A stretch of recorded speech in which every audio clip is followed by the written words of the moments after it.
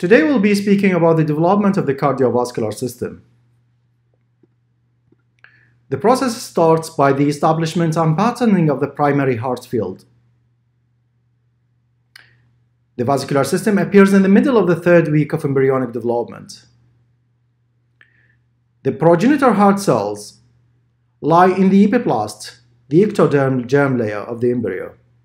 They migrate from the epiplast cell layer into the vascular layer of lateral plate mesoderm, where they form two structures. The first one, a horseshoe-shaped cluster of cells, called the primary heart field, as shown in this picture.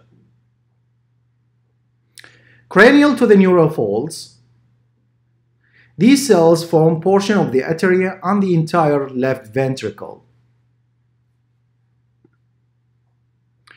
The other structure is the secondary the secondary field of cells, reside in the visceral or splanchnic mesoderm ventral to the pharynx. These cells will form the right ventricle and the outflow tract. Here it's the conus cordis and the truncus arteriosus of the developing heart, which also contribute to the formation of the atria and caudal ends of the heart. In details, once cells establish the primary heart field, they induce by the underlying pharyngeal endoderm to form the cardiac myoblast. So the first structure to be induced is the cardiac myoblast and blood islands of blood distributed in this region. That will form the blood cells and the vessels by the process of vesiculogenesis. With time, the islands unite and form a horseshoe-shaped endothelial-lined tube surrounded by the myoblast cells. This region known as the cardiogenic region. The cardiogenic region is made of the endothelial-lined tube surrounded by the epithelial cells, and the intraembryonic cavity covering it later will form the pericardial cavity, as in this picture. And this is the endothelial lined tube of the heart. In addition to the cardiogenic region, other blood islands appear bilaterally on each side of the heart tube. Parallel and close to the midline of the embryonic shield, these islands form a pair of longitudinal vessels, these known as the dorsal aorta.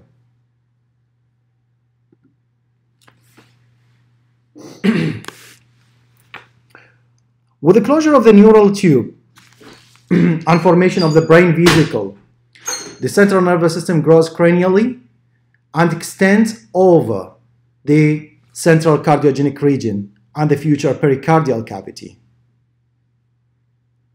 This is the cephalic and caudal folding of the embryo.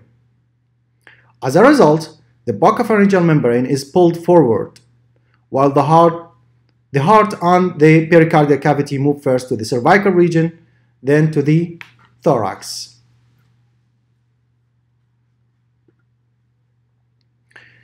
The embryo folds laterally as well, resulting in the caudal region of the paired cardiac tube merge except at the caudal-most ends. So the cardiac tube becomes a single structure instead of the horseshoe-shaped tube. The central part of the horseshoe-shaped tube expands to form the outflow tract and the ventricle regions.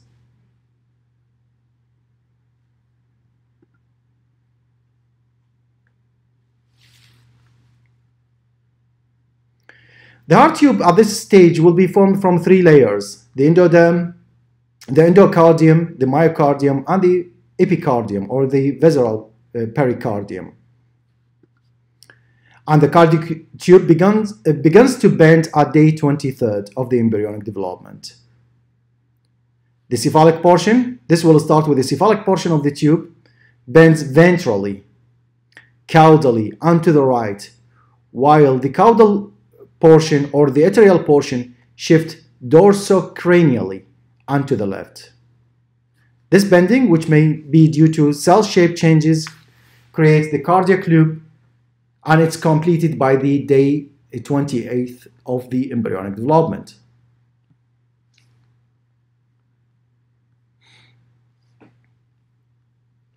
While the cardiac loop is forming, local expansions become visible throughout the length of the tube. Different levels of expansions appear on the cardiac loop. And these, the arterial portion initially appears structure, as shown in this picture.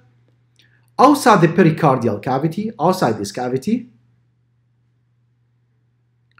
forms a common atrium. This area will form the common atrium and is incorporated in the pericardial cavity when the bending started to take place. The arterioventricular junctions remains narrow and forms the arterioventricular canal. This is a common canal between the common atrium and the common ventricle, which connect the common atrium and the early embryonic ventricle.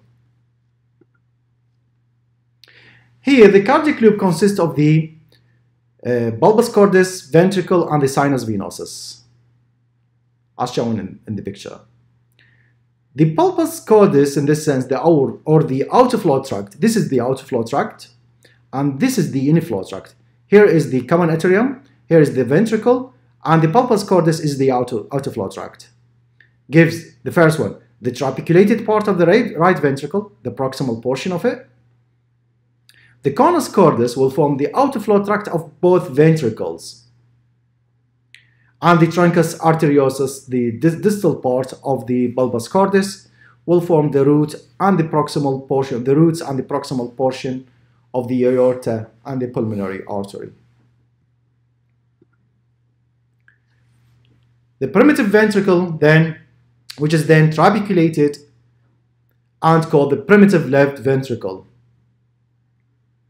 Likewise, the trabeculated proximal third of the bulbus cordis is then called the primitive right ventricle. The primitive ventricle will form the primitive left ventricle, while the proximal third of the bulbus cordis will form the primitive right ventricle. The conotruncal portion, as shown in this picture here, shifts gradually to more medial position. This change in position is a result of formation of two transverse dilatation of the arterium, bulging on each side of the bulbus cordis. And here, the bulbus cordis will separate the common atrium into the left and right atrium.